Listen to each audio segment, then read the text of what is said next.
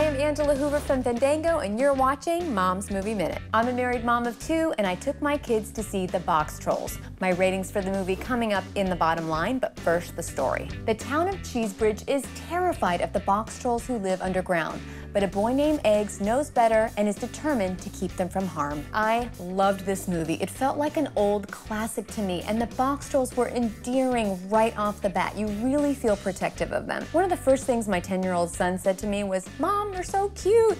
And it's a good thing because Sir Ben Kingsley plays one of the bad guys, and he and his cohort are a little scary. My son actually called them creepy.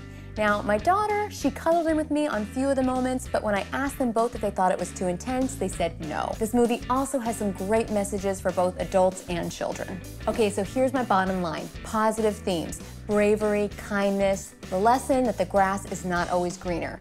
Violence and scare factor: this film does have darkness, but the Boxtrolls keep it from getting too heavy. Sex and romance: Winnie and Eggs just have a friendship, and bad language: none. This movie is rated PG, and I think it's good for kids 7 and up. My daughter wants to see it again, and so do I. Thanks for watching Fandango's Mom's Movie Minute, and we'll see you next time.